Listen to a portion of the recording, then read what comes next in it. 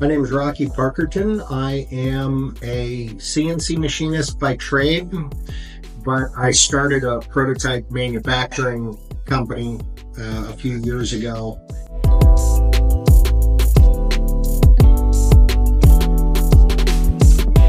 We're in Tucson, Arizona, and we've got a 7,000 square foot facility, and we're working on expanding.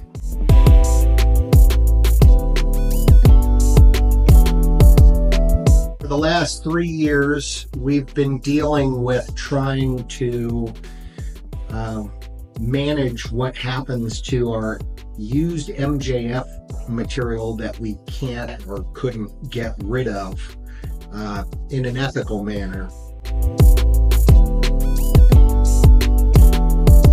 We have 7 55-gallon drums right now, and I would estimate each one of those 7 drums probably weighs 130 kilograms. I didn't want microplastics going into the ground, so we were looking for a way to reuse it, and it took 3 years to find 3Devo.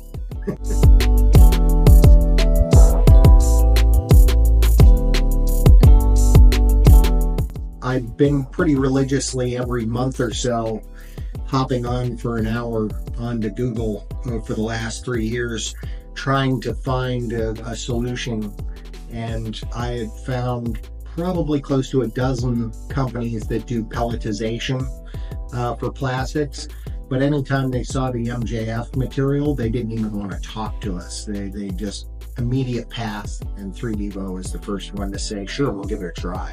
You know?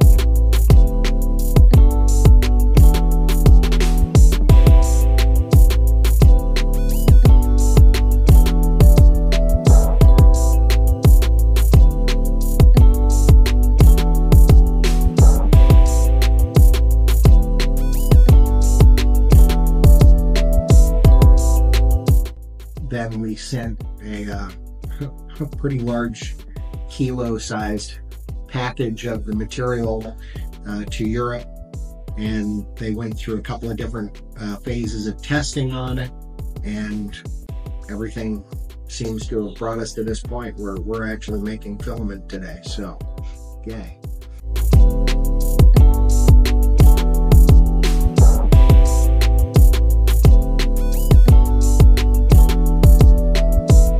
We can make 2 spools a day pretty readily right now, and I have a feeling we'll probably be able to push it up to 3 after we play with the process a little bit.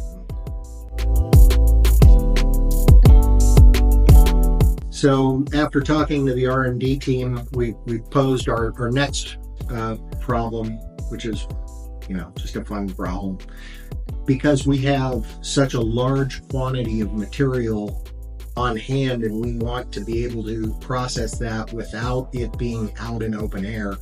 We want to keep it in an enclosed system from the barrel to the 3Devo extruder. We're going to have to develop a different hopper system for the machine and a transport system to get from the barrel to the top of the machine.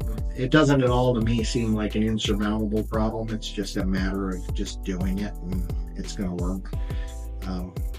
The hard problem was finding 3Devo and a machine that would actually not seize up or break down.